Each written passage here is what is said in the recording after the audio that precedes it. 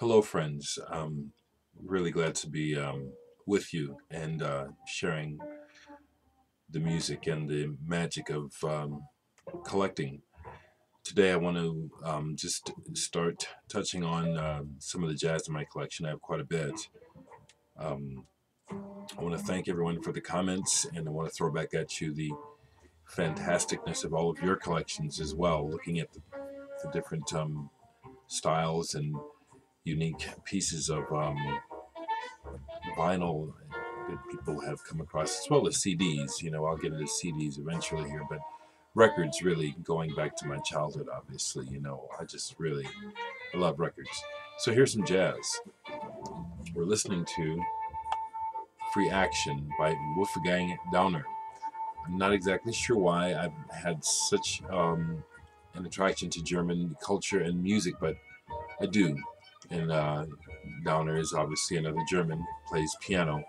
But this is an excellent early recording that features Manny Neumeyer from Guru Guru, as well as Eberhard Weber, who's made a series of classic albums for ECM. And that's what's playing in the background. That's Jean-Luc Ponty. Great album on MPS.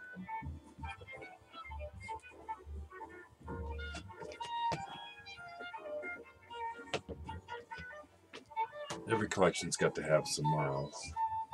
They've got obviously a ton. There's a ton of miles to have, but this is just one of the most dynamic, explosive jamming albums of all. Live Evil.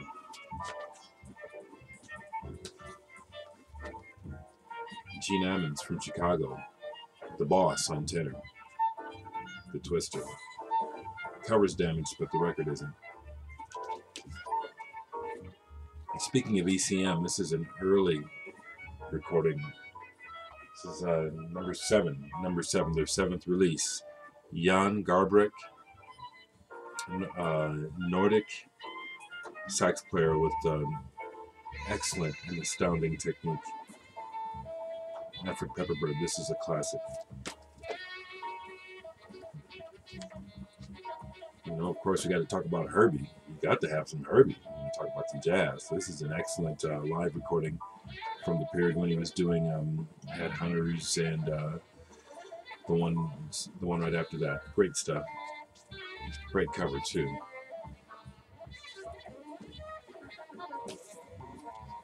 Thelonious Monk. No introduction needed. Get your monk on. Astor Piazzolla, the master of the accordion, bandolion, is that what you call it as well? Beautiful music. Tangos, beautiful. The French master, Django Reinhardt. I was really happy to find this as on blue vinyl. But beside the cover, it's got some great old recordings. Wonderful. Still on guitarist, Wes Montgomery. Eulogy. The man was gone way too soon. Albert Ayler. This is a Holy Grail album. I mean, talk about spirits moving in the room when this is played. Spiritual unity. This is an original copy on ESP. This is an amazing recording. Something really happened in that room when this went down. Just really, really intense. Terry Repdal, the Norwegian guitarist, love his style. Again, another early ECM. I was happy to catch wind of this label early on. And this is his first, no, he actually has some earlier solo albums, but his first one for ECM. This is wonderful. Billy Hart, in Chance, played for many years with Herbie Hancock, but he's played with a number of folks. And this solo album of his is just awesome. One of my favorite Chick Corea albums, not, I don't know, too well known. It's kind of one of the out dates where they're just flying free all over the place. Jack DeJohnette's on here as well as Dave Holland. When I met Chick, I spoke to him about this record, and of course his eyebrows went up and said, "Well, you about 5 other people know about this record." And I said, Well, I'm sorry, it went over folks' heads, but this is some damn good music. Again, from Herbie's band, Julian Priester Pepple Toto, his solo album, Love Love. This has been sampled in recent years, and it's just funkier than a mother. I just have, this is some of my favorite jazz, so we just got to show this, Herbie Hancock's Sextant. Everybody talks about Headhunters, but, you need to hear this one. And then from his band, Eddie Henderson, excellent trumpet player, and this album, Inside Out, for fusion jazz, prime stuff, this is one of them. I love Ralph Towner, the guitarist, and this is an early album that he did trios and solos with Glenn Moore and Colin Walcott from the band they had together, Oregon. Beautiful music. Some wonderful improvisation with Masahiko Sato, pianist, with Peter Warren on bass and Pierre Fabre on drums. Great album. Yes, the question has been thrown around, what is your most valuable album? I'm not sure, but I think this might be one of them, because this is an original copy on John Coltrane's own record label, Cosmic Music. I've had this record for 30 plus years and bought it from a private owner who said, well, you have to buy this, and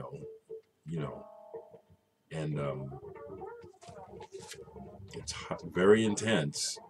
As you know, John was reaching for beyond the heavens and the cosmos, just really trying to connect deeply with the universe with his music, and this is an excellent example of that, where he was going with the music with his wife, Alice Coltrane.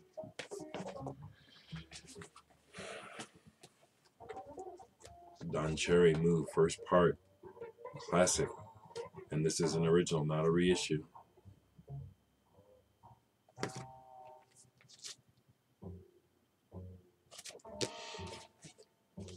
And here's his boss back in the day, Ornette Coleman, Art of Improvisers. There's just so much jazz. I mean, just barely scratching the surface. This is just one tiny section of some of my favorites. Friendship Next of Kin. This is some outside stuff. Probably wouldn't recognize any of the names on here, but I'll tell you what, if you come across with this album and most anything on this label, Goody, I think it's a French label, this stuff is tight.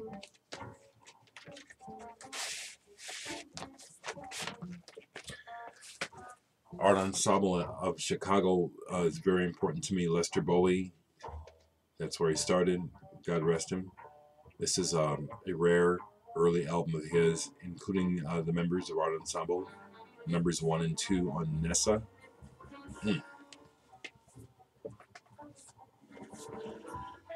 Bobby Bradford with John Stevens, the English drummer, and the Spontaneous Music Ensemble.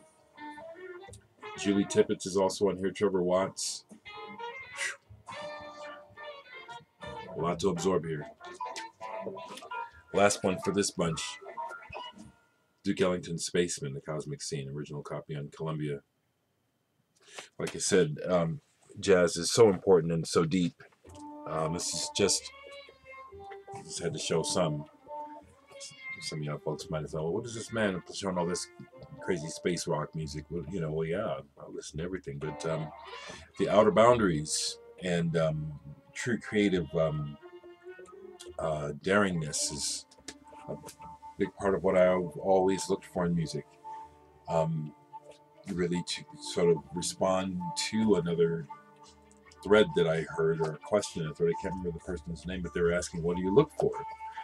Well, my ears are very much wide open, and I do believe that I can hear the essence of artists, or the essence of what's occurring in a recorded moment, and that's really what I'm looking for, is to find something that somehow touches me, catches my interest, moves me, changes the atmosphere in the room, improves my life.